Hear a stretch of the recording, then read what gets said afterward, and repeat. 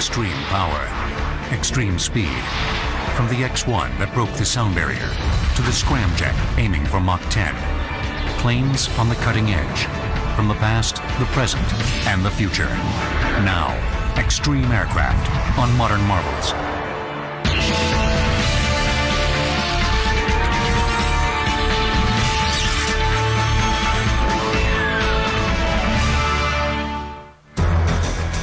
In March of 2004, a test plane mounted on a rocket carried aloft by a bomber made history at Edwards Air Force Base, north of Los Angeles.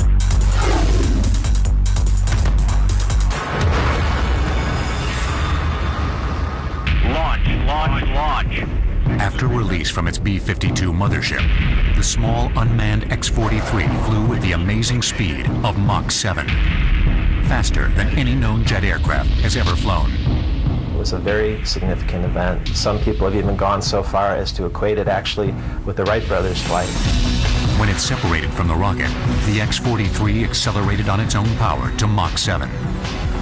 Mach 7 is approximately 5,000 miles per hour, so you can imagine flying New York to Los Angeles in just over a half an hour. The NASA Dryden Flight Research Center says the scramjet-powered X-43 is capable of reaching at least Mach 10. A scramjet is a supersonic combustion ramjet. The ramjet, sometimes called the flying stovepipe, is one of the simplest engine designs ever conceived, with virtually no moving parts. It's basically a hollow tube into which fuel is injected and ignited. Unlike regular jets, there are no compressor blades inside to compress the air. In a ramjet, supersonic air is slowed down to subsonic speed inside the jet engine.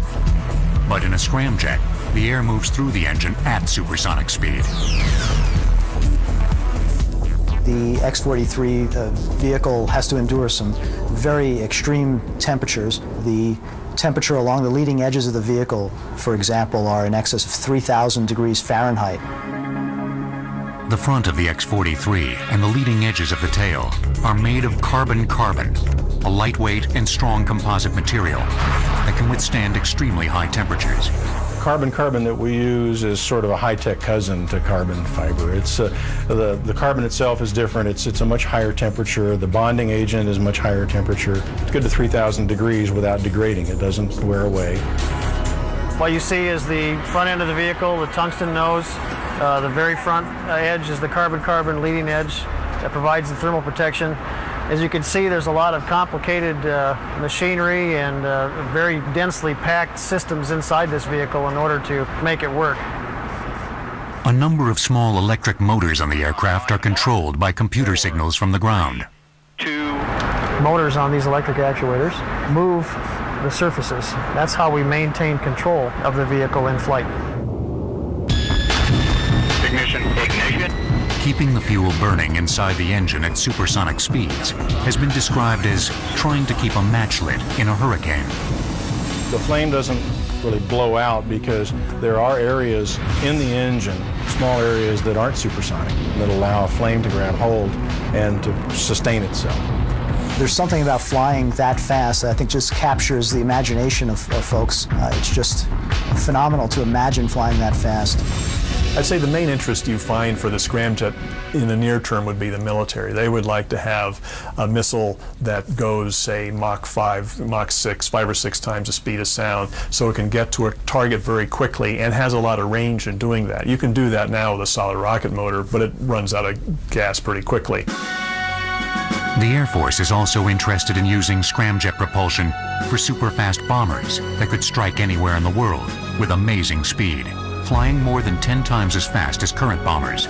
There's no reason that a human couldn't pilot or be a passenger on a hypersonic airplane. Vision vehicles, as we call them, include space access vehicles to take astronauts to the space station or to orbit, and also potentially passenger vehicles, again, to take people to the other side of the world. Some experts believe the scramjet could usher in a whole new era in aviation. We entered the 19th century moving at 6 miles an hour, the speed of an animal-drawn vehicle. We entered the 20th century moving at 60 miles an hour, the speed of a steam locomotive. We entered the 21st century at 600 miles an hour, the speed of an intercontinental jet airliner. And if you plot this in semi-logarithmic fashion, you get a nice straight line that indicates we may well enter the next century at 6,000 miles an hour, which is precisely where you see the X-43 really pointing us and heading in that direction. The X-43 scramjet is carrying on a tradition of cutting-edge aircraft development that goes back decades. And although Mach 7 is a major accomplishment for an air-breathing jet engine, rocket-powered planes were flying almost that fast decades ago. It all began with the most amazing series of extreme aircraft in aviation history. They were called the X-planes, the X standing for experimental. The very first X-plane was appropriately named the X-1.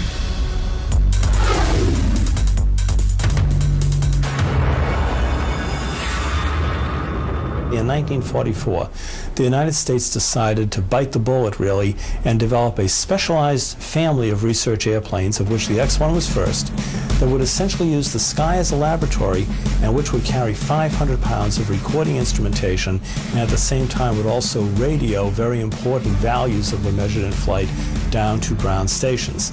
This marked the birth, really, of a remarkable family of airplanes that continues to the present day, the so-called X series. The Bell X-1 is arguably the most famous pure research aircraft ever built. Bell Aircraft built 3 X-1 rocket planes for the primary purpose of breaking the sound barrier. For decades, traveling faster than the speed of sound, about 660 miles an hour at high altitude, had seemed an impossible task, hence the term barrier. It literally was seen by many as an impenetrable wall. This was really brought home in September 1946 when Britain's leading test pilot, Geoffrey de Havilland, the son of the founder of the de Havilland Company, was killed at about 8/10 the speed of sound flying a new swept-wing tailless research airplane called the de Havilland Swallow. The airplane began to pitch violently out of control so rapidly that he could not control it, and within less than a second it had disintegrated and he was killed.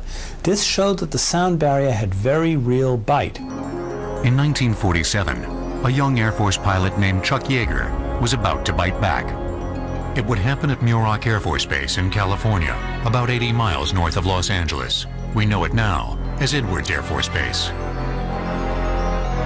Robert Cardenas, another young fighter pilot, was officer in charge on the X-1 program, and he piloted the bomber that carried the X-1 aloft. I had professors from Caltech and MIT that were out there at Muroc. We had all sorts of people making recommendations, and one of them said, you know, really, we've seen stuff coming in from space explode. Whether it was from heat or what, there could be an ultrasonic barrier out there that might just disintegrate or melt the aircraft. The test pilots and engineers listened politely to the experts and then got down to business. Bell Aircraft test pilot Chalmers Goodland made the first powered flight in an X-1 aircraft in late 1946. But it would be Chuck Yeager who 10 months later would take the X-1 rocket plane to the speed at which it was meant to fly. Chuck is a human being, but when he gets in that seat and he locks that door, he becomes part of the machine. In my book, he's no longer a human. He's part of that. He melds in as part of that machine. Man and machine finally broke through the sound barrier in October of 1947. On the ground, observers heard the crack of a sonic boom.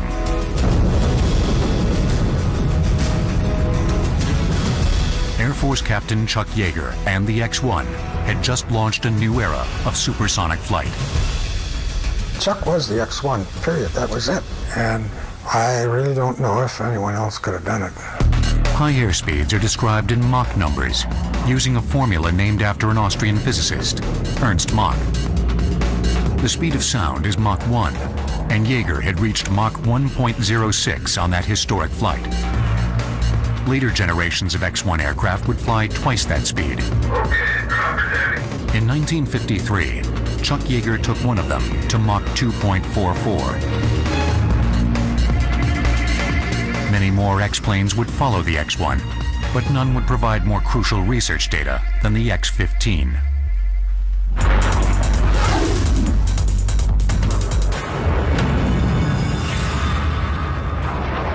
The three rocket-powered X-15 aircraft flew 199 flights from 1963 to 1967. Far beyond supersonic, these research planes ushered in the era of hypersonic flight, the term for speeds greater than Mach 5. We had a 57,000-pound thrust rocket engine that was completely throttleable, the first of its kind, and you had tremendous problems in simply making this a reliable propulsion system. Now, once we did, all speed and altitude records very quickly were eclipsed by this airplane. It went out and immediately took us in a piloted sense to Mach 4, Mach 5, Mach 6. As rocket planes like the X-1 and X-15 made amazing progress pushing the limits of speed, they paved the way for a new top-secret aircraft that to this day inspires awe, the SR-71 Blackbird. In 1967, one of the X-15 set a speed record for manned flight in a winged aircraft, exceeded only by the Space Shuttle. Extreme aircraft will return on Modern Marvels. Cloaked in secrecy, two American spy planes, the U-2 and the SR-71 Blackbird, made their mark on history during the Cold War. The U-2 was the first to become operational in 1956.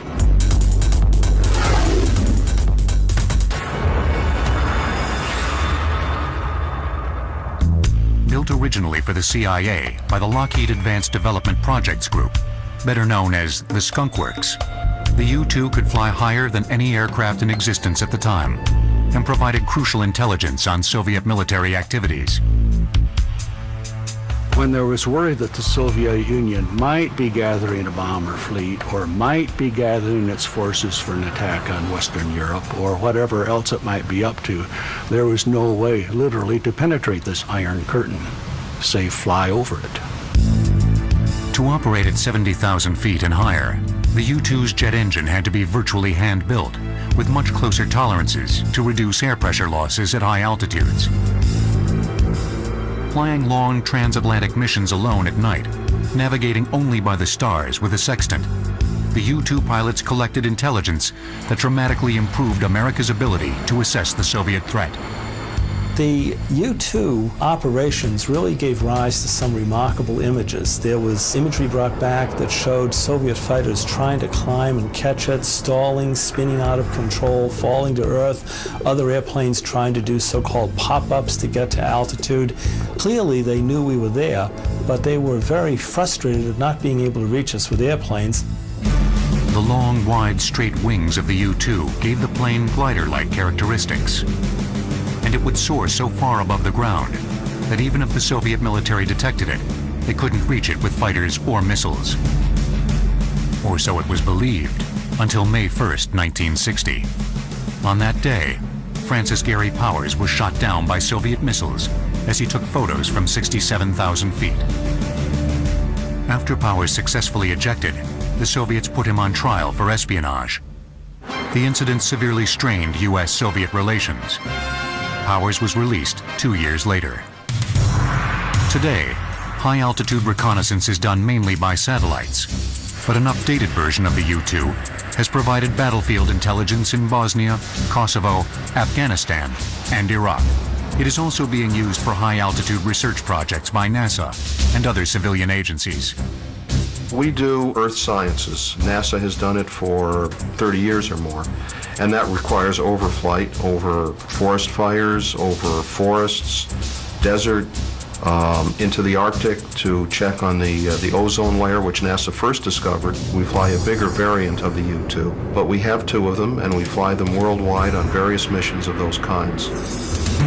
As effective and enduring as the U-2 has been, it wasn't enough to meet America's reconnaissance needs at the height of the Cold War.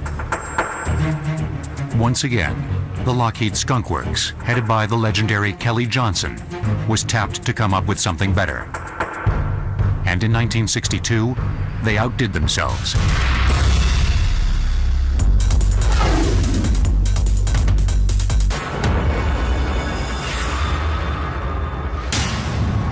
SR-71 Blackbird, a high-speed, high-altitude spy plane, is revered by many as one of the greatest jet planes ever built.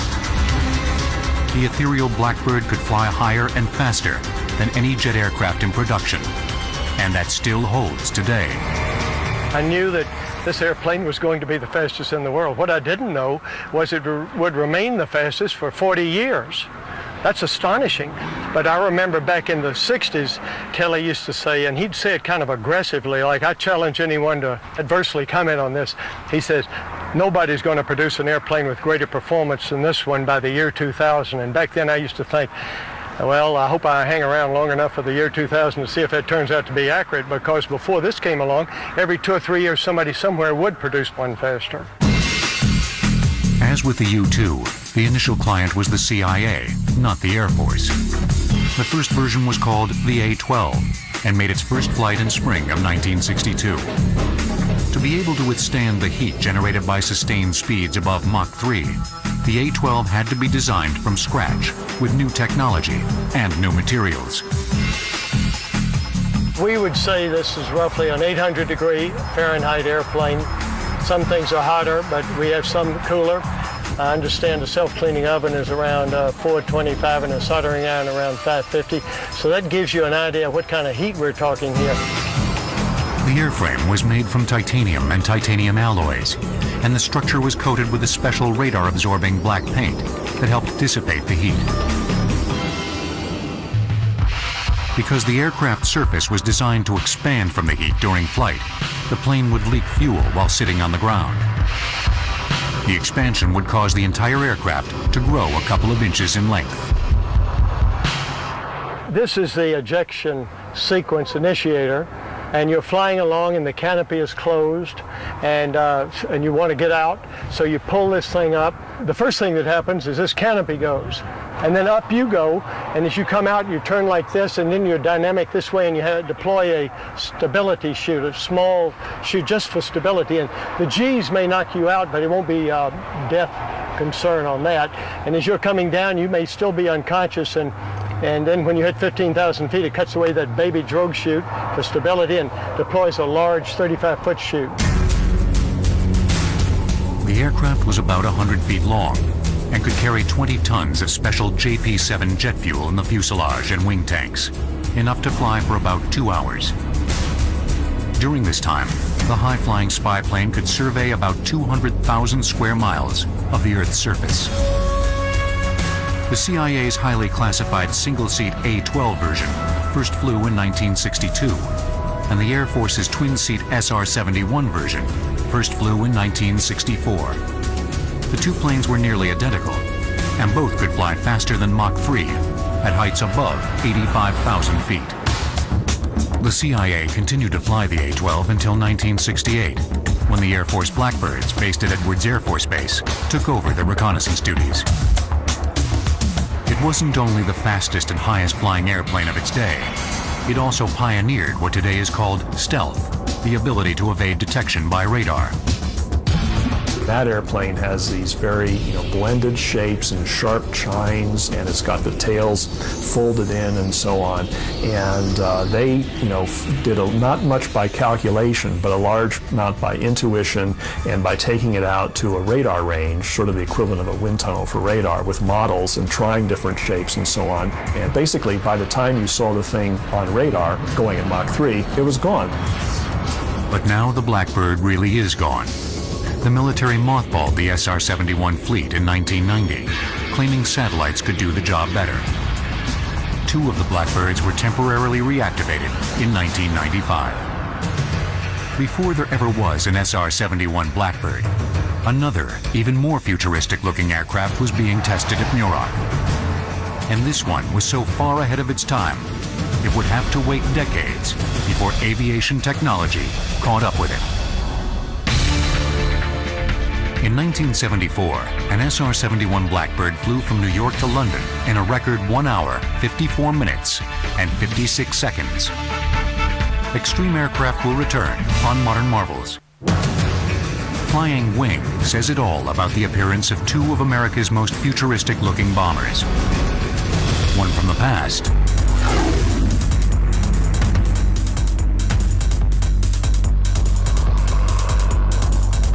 one from the present.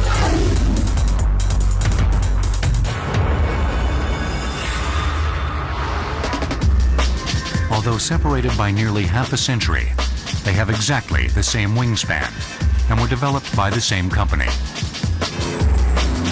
The original Northrop flying wing bomber first flew in 1946. Its contemporary counterpart, the B-2, had its first flight in 1989 and will probably still be flying decades from now. Aircraft pioneer Jack Northrop was a champion of the flying wing design, which eliminates the standard fuselage and tail found on most aircraft. Northrop, who was a consummate master of aircraft design, the most important designer of the interwar period in the United States, not just because of his flying wings, but because he's taking all the cutting-edge developments in high-speed aerodynamics and streamlining, and he's putting this together. Northrop felt the next logical step was the pure flying wing. This became almost an obsession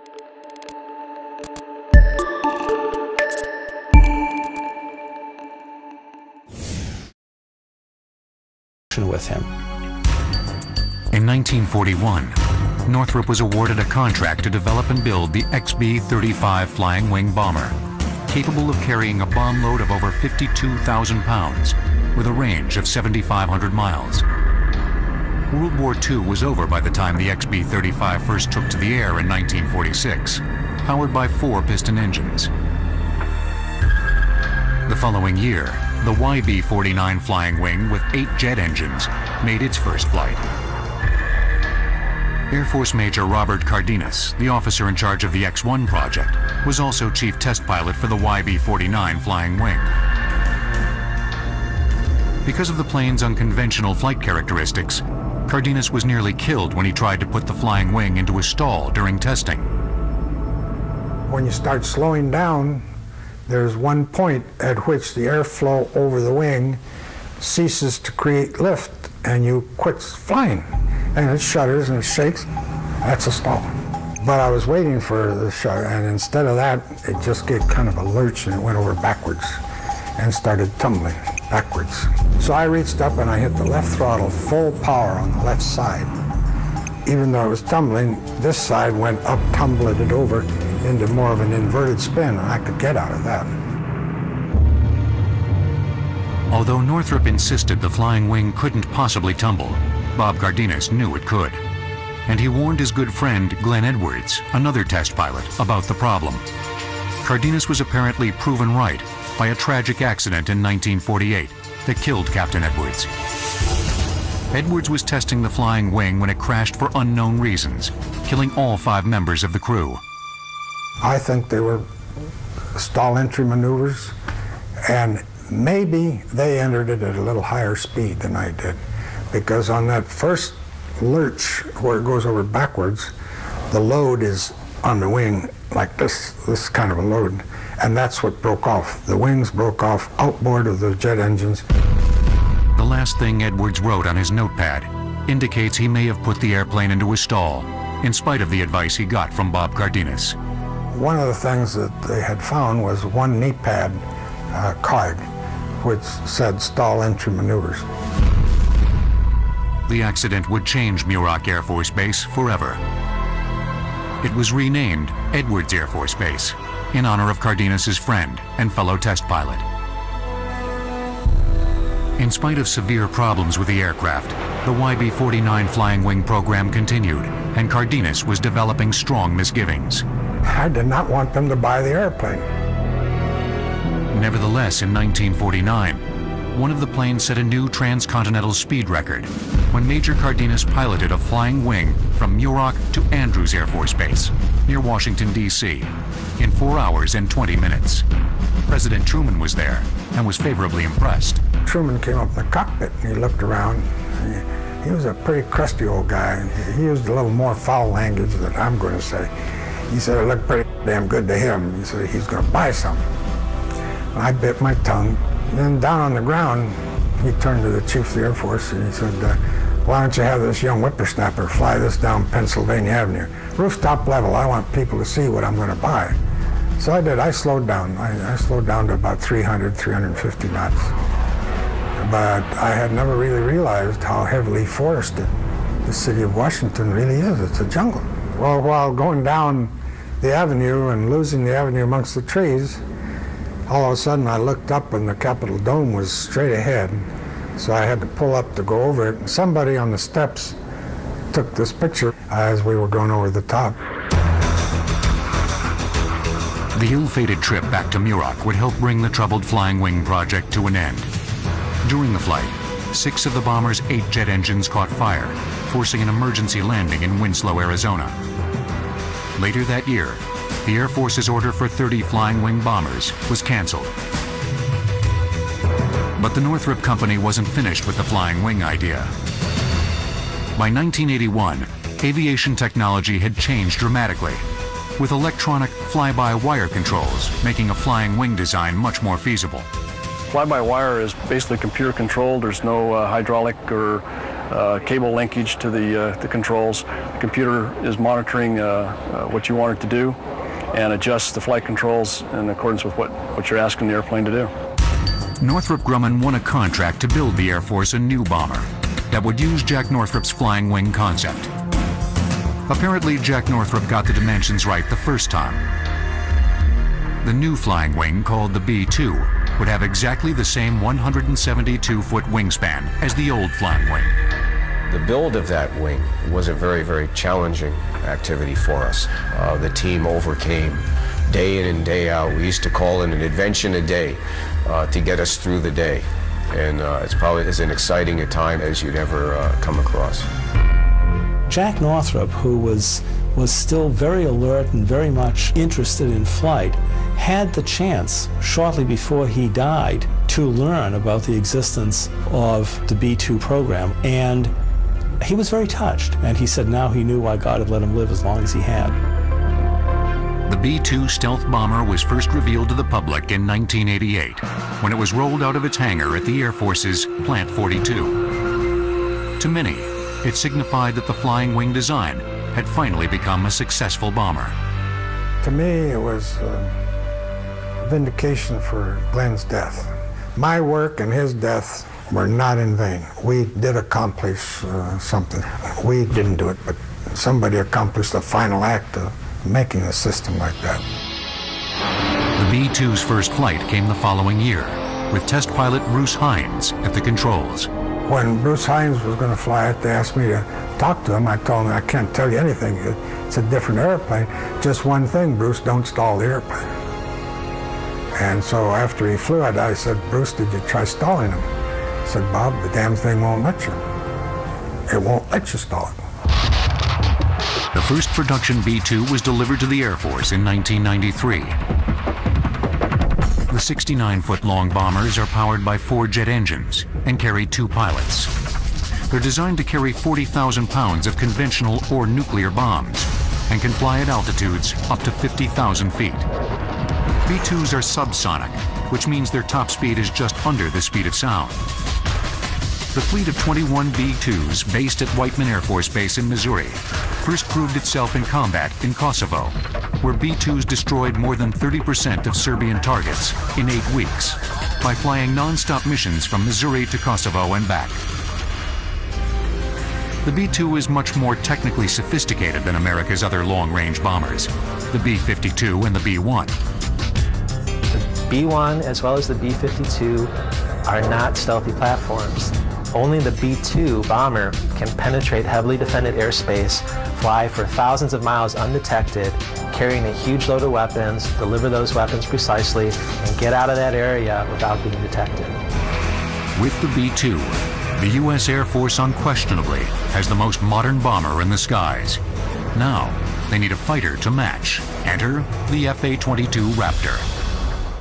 In Operation Enduring Freedom, the B-2 flew a 44-hour mission with mid-air refueling from Missouri to Afghanistan to an air base at Diego Garcia in the Indian Ocean. Extreme aircraft will return on Modern Marvels. The McDonnell Douglas F-15 Eagle first flew in 1972.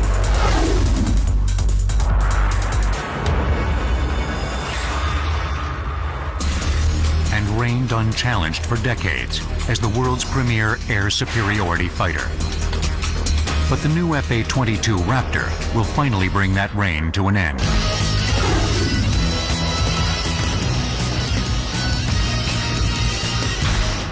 Both the F-15 and the Raptor fly and climb faster than conventional jet fighters. This enables them to dominate air-to-air battles with enemy planes, which means they can deny the skies to the enemy. Hence the term air superiority fighter. The goal in developing a fighter airplane is really to make certain that you can totally, overwhelmingly dominate the opponent.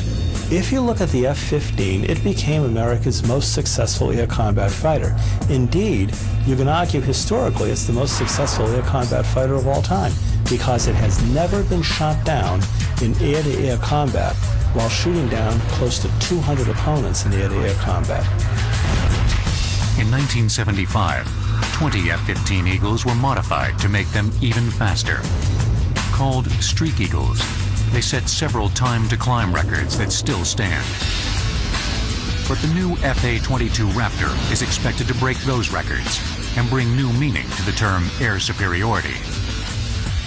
The F-15 is very old in the tooth. You know, if we take a look at our fighter forces today, you realize that if these airplanes were automobiles, they'd be wearing classic car plates.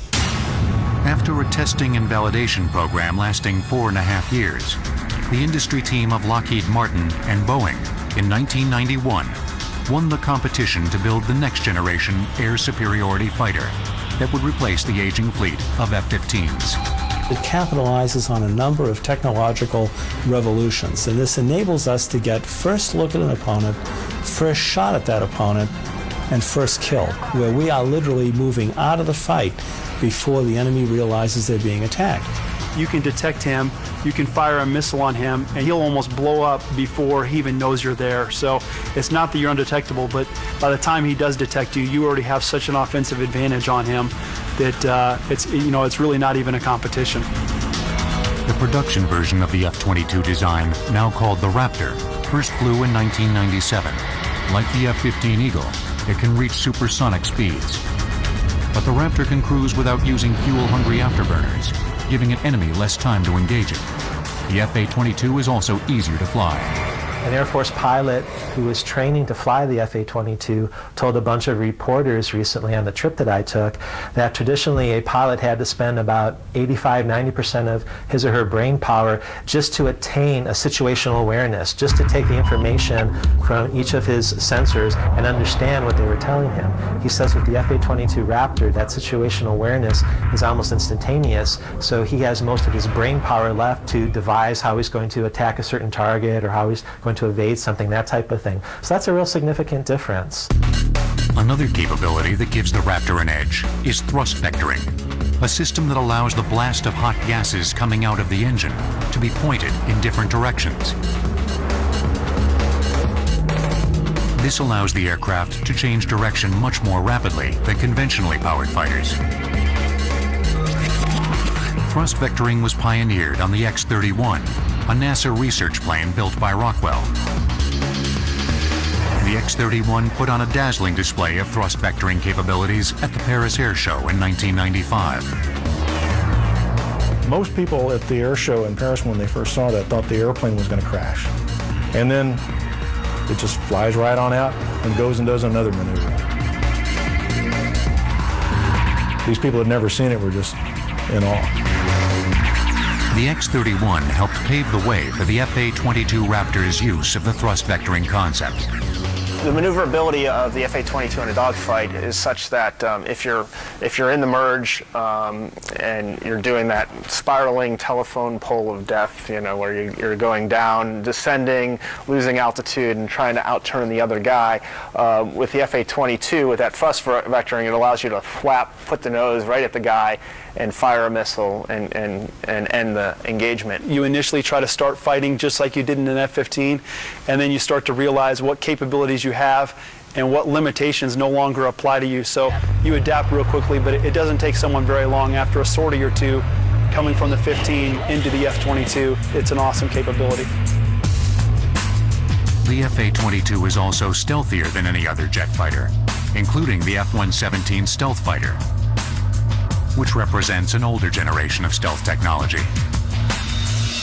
that's not very stealthy, right? But head on, you don't see much of the jet, and you don't have anything hanging on the wings to give your signature away. And so we like to say, beware of Raptors with open doors. You know, when the doors are open, that means that you're shooting something, and the doors open quick, shoot something and close before a radar signature gets transmitted back to the enemy. Because even when the doors open, now suddenly you have sharp corners and weird angles, and that can reflect radar back in a direction you don't want to. The Air Force plans to eventually purchase 339 Raptors, and production of the aircraft is scheduled to continue to 2013. The FA-22 is an Air Force pilot's dream. But there are planes on the horizon that may be more like a pilot's nightmare, because these aircraft have no pilots. The F-15 Eagle can climb at more than 40,000 feet per minute.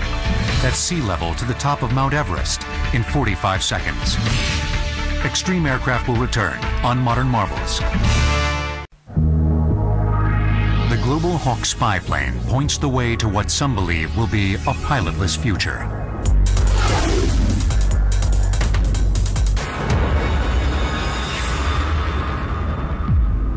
This UAV, or unmanned air vehicle, was seen in action by millions thanks to TV news coverage of its surveillance missions in Afghanistan and Iraq. The Global Hawk can conduct effective surveillance over an area the size of Illinois in just 24 hours. It can also loiter above a specific area, transmitting almost real-time high-resolution images to field commanders. 44 feet long and 15 feet high, the high-altitude reconnaissance aircraft was built for the Air Force by Northrop Grumman. Global Hawk is an autonomous air vehicle. For instance, when Global Hawk did a deployment to Australia, the Global Hawk left California with a click of the mouse. It is fully autonomous, and then it flew across the Pacific Ocean and landed in Australia some 20-odd hours later, at which time somebody clicked the mouse again and shut the engine down on the system.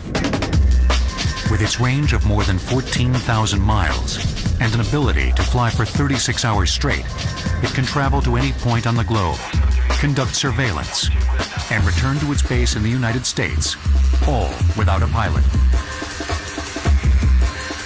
The Air Force rushed the Global Hawk into combat ahead of schedule in Afghanistan in November of 2001, and it was also used in Operation Iraqi Freedom. Although it flew only 5% of the surveillance missions over Iraq, it accounted for more than 55% of the information on time-sensitive targets, many of which were destroyed. After collecting more than 3,700 images over Iraq, the Hawk returned home in May of 2003. Air Force officials said the Global Hawk was over Iraq from the very beginning of the operation and had a direct impact on the Republican Guard's destruction. Although most use of UAVs so far has been for reconnaissance, there is growing interest in putting weapons on them. The Unmanned Combat Air Vehicle, or UCAV, is seen by some as the top gun of the future.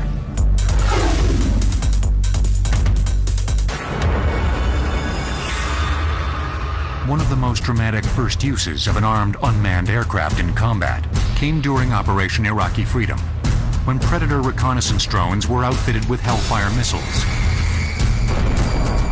There's one famous mission that the Air Force likes to talk about during Iraqi Freedom. There was a broadcast tower from the Iraqi Information Agency in downtown Baghdad, and that tower was very close, I believe, to the Fox News tower and also to a mosque. And so it was a very, very dangerous target for the Air Force to go after. So what it did was it sent a Predator unmanned aircraft armed with Hellfire missiles into downtown Baghdad, and the remote pilot who was operating the aircraft from thousands of miles away in the ground control station was able to pinpoint that tower and actually take it out without any collateral damage to the Fox Tower or to the mosque. The Air Force is now testing the Boeing X-45 UCAV demonstrator, which first flew in 2002.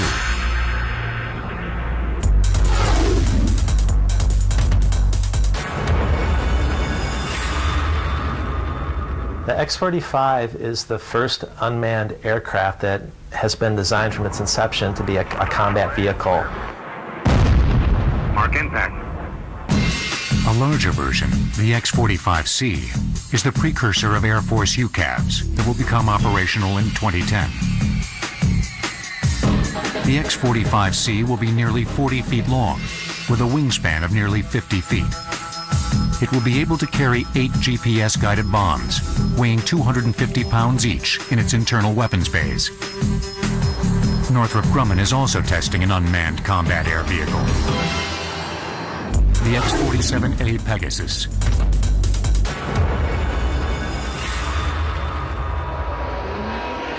It was designed as a flight demonstrator for the X-47B that could be used by the Navy. Pegasus was our UCAV demonstrator. It was a company-funded investment.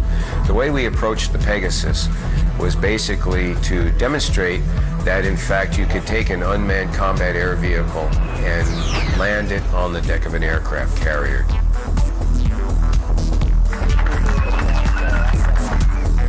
There is still some debate, even within the military, about how and when UCAVs should be deployed. I think there's just this sort of rules of the game, ethical bridge to be crossed of, is it okay for a drone to be, and firing, and are we really sure that that's Osama and, not the head of the orphanage who's walking along the street? There's a lot of, queasiness about doing this because, you're looking through a soda straw on these things, and, are you really sure that's the guy? The chances of making a mistake are pretty high, and you really obviously don't want to kill innocent people. We must be very, very careful that we don't develop systems that are so complex that they really transgress whether or not they should be inhabited systems. There's a tremendous value in having the inhabited system because, to be frank about it, an inhabited aircraft carries with it a great deal of innate common sense that sometimes you don't have in a system that's relying on the lineup of ones and zeros. It remains to be seen how commercial airline pilots and private pilots will feel about sharing airspace with planes that have no pilots. Years ago, if any one of us got into an elevator, there was an operator, an attendant inside the elevator. Today, I certainly don't see that person in the elevator anymore. You get at many airports today, and you want to get to another terminal. You get on an unmanned train, and we accept that. It's normal. That's going to take place with UAVs for sure. The technology is there, the will is there, and it's now just a matter of time. As aircraft technology continues its flight into the future, exciting possibilities are opening up that could change our lives and bring the world closer together, just as the jet age did. The challenge for us today is to capitalize on some of these new technologies, and if we seize on that, we will indeed have, I think, a high-speed future. But if we do not, that future will be in the hands of other people. America's very first jet, the P-59 Aerocomet, took off and flew into the future more than 60 years ago. It was a dramatic new concept at the time, but it soon became commonplace and unremarkable.